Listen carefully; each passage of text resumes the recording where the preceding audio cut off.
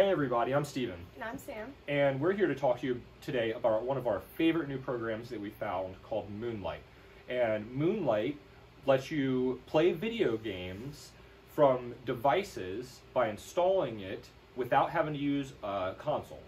And you have to have an NVIDIA graphics card and a PC to do this, but as long as you have a PC with an NVIDIA graphics card, you can install Moonlight on a client device and then play your PC games anywhere in the world.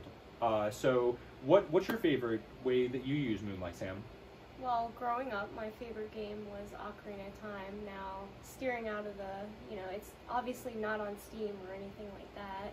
So once you get it ported for the PC, which they do have available, I really like that I can play it from a TV, my phone, whichever way. It beats sitting in your computer chair. I mean, don't get me wrong, it's comfortable to sit there sometimes, but I like the flexibility of being able to play it different places. Yeah, so let's go ahead and show them what you're talking about. So I've got a wireless N64 controller, and we've got it plugged into the TV, and let's go ahead and switch over to the TV, and I'll show you how we do this. Okay everybody, so I've got my wireless N64 controller, and it comes with this USB stick. So what you have to do is plug the USB stick into the back of the TV and pair it to your controller. So after it's paired to the controller, you can go ahead and connect to the USB stick, and it will allow you to control the TV. So now that we have control of our TV, we can go to the home screen, and Moonlight shows up just like any other app. So Moonlight is compatible directly with any of the Amazon Fire TVs, and it's also available on Apple TVs and Android TVs. It is not available natively on Samsung or the LG with the WebOS system. It does have a port for the WebOS system, so you can install it as a developer, but for those that do not have the developer skill set, you might want to go ahead and stick with an Amazon TV, an Android TV, or a Apple TV as well. So when you do have compatibility with it, so we have our Fire TV from Amazon, and it has the Moonlight app. So I'm going to go ahead and open up the Moonlight app, and we have our computers. So Sam's computer and my computer are paired with Moonlight, so we can play off of either of our computers. And then when I open up mine up, I've got some of my games up here. And like Sam was saying, our favorite game right here, Legend of Zelda. So we can play it right off the front. I've also got some of my Steam games. So I've got Grand Theft Auto 5 and I've got Counter-Strike. And then another cool feature is we have emulators. We can run Steam off of Moonlight, or we can do a virtual desktop and run our entire desktop off of Moonlight so that we can play maybe games that aren't native to this GeForce experience. So let's go ahead and demonstrate like what you were saying. Let's play some Legend of Zelda, and we'll open up and I'll show you what it looks like to use the system. So we've got the game already loaded, and then the controller. And I believe we got these controllers on eBay, right, Sam? Yep. And how much were these? I think they were like $35 each. Okay, so about $35 for the N64 controller. But this is in our opinion, this is the best way to play Ocarina of Time, so we had to get these. So loads up really easily, right? And we're playing on this on my PC. So the specs on mine, I'm using an i9 with a GTX 3070. And then we can get out of this by opening up the Moonlight menu, which is kind of weird on these N64 controllers. You have to hold down a bunch of weird buttons at the same time. But we can leave. And the cool thing about Moonlight is now that I've closed down the program on the client device, which is our TV, it isn't closed down on the computer. So I can now open this up again, and it'll be right where we left off. So let's do that, and I'll show you. Bam, right where we left off, right? So we can save, close it out, everything, right? So let's close out of this now and open up. a different game, and we can use a different controller too.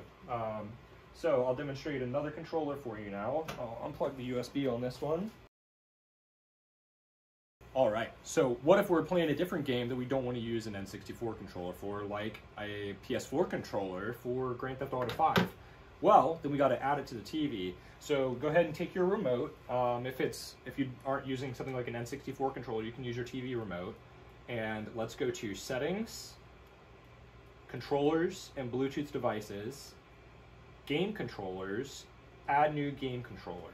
And then if you're using a PS4 controller, the way to do this is you hold down the share button, which is your top left, and then your home button, which is the bottom middle, and it should start flashing. And now that it's flashing, the wireless controller's up there. We're going to pair the controller, and now our PS4 controller is controlling the TV. So now we don't need our remote anymore. Let's go back to our main menu using the PS4 controller, and we'll go back to our Moonlight game streaming service, and instead of opening up Legend of Zelda, let's go ahead and open up Grand Theft Auto 5. And when we do this, it's asking us, do we want to quit our current game and start the new one? Yes. So I'm going to quit Legend of Zelda. So if you're playing one game and you haven't saved, make sure you save before you do this, because you may lose, well, you're going to lose your data. So we have GTA 5 launching.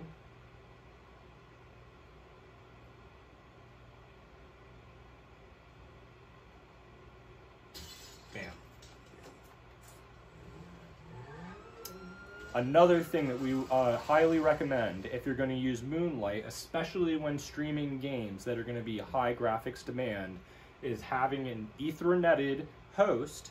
So making sure that your gaming PC is connected into an Ethernet port and that your client is connected into an Ethernet port. So our TVs that we use for Moonlight on our higher graphics load games are connected to an Ethernet. For games that are not as graphics intensive, so when we play N64 games, we can do that on our TVs over Wi-Fi, or our tablets, or phones, or anything like that. For phones, you can actually play high graphics load games over wireless, which is interesting because they have faster processing for the wireless data compared to a lot of household items. The other thing is, if you're doing it over wireless, you're going to want to use a 5.0 or something like a 5.1. You're not going to use a 2.4. So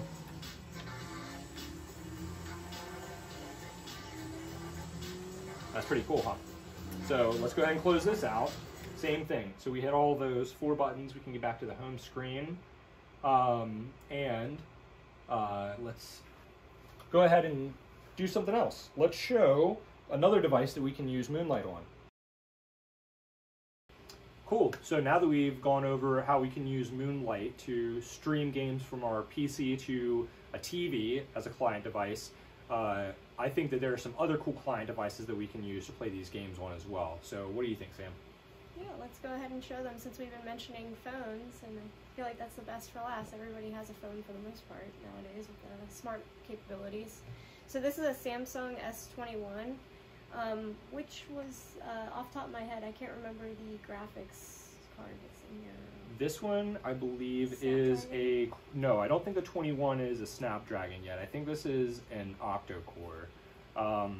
But I think you can use anything running Android 11 or newer. I believe that that's what Moonlight says. So let's go ahead. Go ahead and open it. So what we had here too is a Kashi from Razer. Yeah, I think it's Razer Kashi is what it is. So it's a kind of cool little remote. It's almost like, it looks kind of like a Switch remote in a way, or a controller. The nice thing is you can put your phone in it and use it just like pretty much a Switch.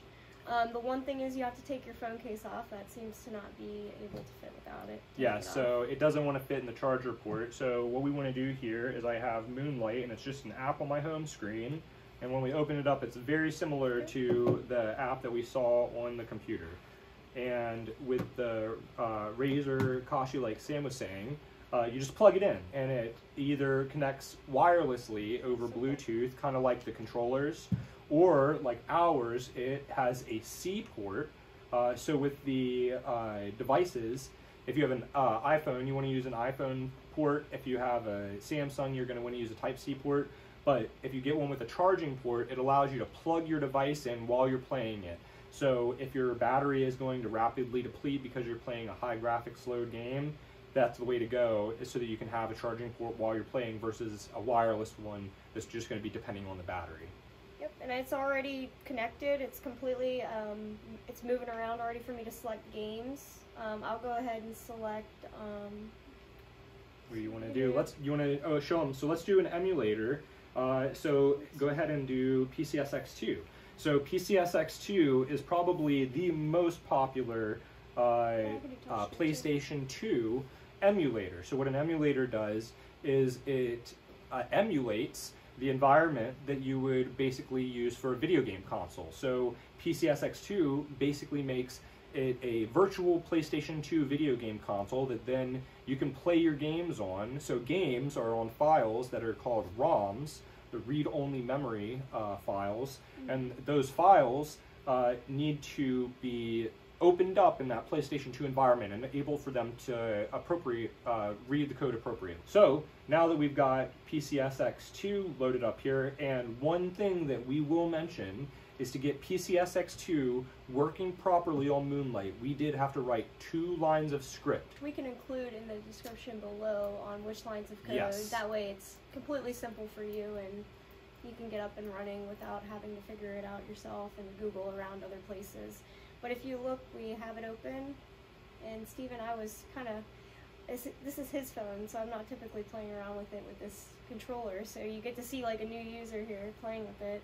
I get a menu here that says for game list, start files, start BIOS, start disk, settings, and exit. So it's real similar to even RetroArch is what it kind of looks like to me. If we wanted to start a game, I'm assuming just click start file, right? Actually, you are going to want to go to game list. Yeah, so game list, what it does is it's opening up. These are all files that are stored on the PC. So remember, none of this is actually data that is on the phone. The phone is only a client device that is displaying data from the computer. So now Sam's showing, she's looking through all these different games, all right? These ROMs on here. Yeah, so I have all of my PlayStation 2 ROMs, right? So any of my PlayStation 1 ROMs, any of my PlayStation 2 ROMs, we can now open them up and play them. So do you see any fun games that you recognize up there? You want to show them? There's a lot I recognize, but we'll go ahead and do, well, Spyro's right here, so let's go to Spyro. And how about while you're opening up Spyro, I look over your shoulder so they can see too. Yeah, look at that. It's pretty, I mean, I only made, not being a little bit of a novice user with it, I was clicking around it. It's pretty quick to learn which, buttons are which. The graphics are smooth, there's no lag. So you as smooth as for a PS2 game. You have a Switch too, right? Correct, I do. So what do you think about this versus the Switch? I think it's actually pretty similar. The only difference is the screen's just a little bit smaller, but to be honest, this is really portable, so if you're on like a vacation trip and just hanging out in a hotel room, I think that this is kind of nice because you always have your phone charged for the most part, Maybe if you had like an iPhone Plus or like a Galaxy Plus or something like that. Yeah. Or a Note, maybe a bigger one that it looks like the Razer Kashi has a little bit of the edge to it as well, where you can have like a larger phone. Yeah, like it has a bit more space there. I don't have the biggest phone. I have an S21. I don't like But honestly, this is still a really good option, I think, because everybody has a smartphone now. A lot of people do have Samsungs. I mean, it's really a great option. I think the biggest bullet to bite, and this is going to be that NVIDIA graphics card, but I mean, if you can bite that bullet and go ahead and pick up an NVIDIA graphics card, I think I'd rather do this than any console, because you're not really limited in your options. You can play any game on this. And also, it is available on the iPhone, and I do have an iPhone myself, so I'll be investigating and seeing how it loads on the iPhone. But ultimately, there's options here, but like he said, the barrier to entry for this would be the NVIDIA graphics card, which, it depends on how much you want to invest in your gaming hobbies. Yeah. But I think it's an excellent option. I think the way that I look at it is let's say a PS5 is $500 and Xbox is $400. Well, it's $900 in two consoles. If I put $900 into a gaming PC, I would have a pretty decent gaming rig that now I can play anywhere, versus two consoles where I do have to use their native streaming services. So you have to use Xbox for Xbox, or you have to use PlayStation streaming service for PlayStation. I don't think that you can use something like Moonlight and have one app that you can use on all devices without the console. And honestly, this is really awesome. I mean, I'm just messing around right now on Spyro. There's a little bit of some maybe pixelation, but it's not that bad. I mean, this is a really great option, I think. So yeah, and it's definitely not, I mean, this is on an emulator too, so this isn't even on like a PC game, so it's probably why the pixelation is showing up on this, I mean, this is really some new technology, being able to play an emulator like this virtually, so super exciting. So now that we've shown you some of the options, it's pretty crazy because, born in the 90s, growing up with the 64 and GameCube and all that, you had to be set, stationary at a TV. It's really cool now we have these mobile options that never saw happening really as a 4-year-old kid playing like a Game Boy even. Like, I mean, a Game Boy, not nearly as nice as this. Yeah, it's really cool, yeah. Mm-hmm. And we're playing like PS2 games and whatever else. Yeah, all the way up to modern games that are on the PS5, PS4, Xbox One. Being able to play something like that on a Galaxy is just mind-blowing. And I know now with this new Snapdragon 8 V2 coming out, that's really going to set the bar even another step higher on what you can play on these mobile devices. So I think this next year is going to be very, very cool for technology to really push the limits and play some high graphics load games on something like a cell phone mobily. So let's just talk about everything we looked at. We showed wireless USB N64 controllers. We showed in connecting those to a TV. We showed PS4 controllers, and this one isn't even a PS4 controller. It's a $17 import that we bought on Amazon or Alibaba. I think $17. We should also note how much roughly was the Razer I think the Razer Kashi is now $30 on Amazon, so bad. That is not a bad investment. So if you have a cell phone already, spending another $30 on a device like that to have a portable handheld gaming rig, it's very nice. And we said this is probably equivalent in price to that, so $35 for either of those controllers. This one from Alibaba was $17. Data Frog is the name of this one. So we talked the Moonlight app. So before we conclude, we should talk about the elephant in the room, Steam Link, right? Oh yeah, the other options. The other options, yeah. or what do we else? Other options, what else do we have? We have Parsec, right? So there are a few other options that we have here. So why do we like Moonlight maybe over Steam Link or Parsec? Parsec, the only reason is that it's a paid service. If it were free, then we would be promoting it more. And it is not that Parsec is bad, and it's not that they are bad to pay for a higher quality streaming service. If you would like to pay for a higher quality streaming service, yes, we do highly recommend Parsec. If you would not like to pay for a streaming service for your games, and you have an NVIDIA graphics card, and you can load programs relatively easily to operate your games, then we would recommend you use Moonlight so that you don't have to pay for your gaming streaming services. Steam Link, the great option about Moonlight is that it completely integrates Steam Link. So you don't lose any of your Steam Link functionality, but then you get the added benefits of remote desktop, game emulation streaming, PC ports, all of those things that you can't do on a Steam Link. And for Steam Link, I don't believe you have to pay anything extra for it. No, there's nothing that you have to option pay. So all of that's free. Being able to include your Steam Link into Moonlight, it's a fantastic option for those with the NVIDIA graphics cards, which I know are a hot commodity, so please do not go rob your cousins or neighbors for their NVIDIA graphics cards. Don't sell any gold teeth. Just wait for the market to cool down, and you will get one soon. All right. Thank you for watching. Thanks, everybody. And let us know in the comments if you would like us to do any other reviews.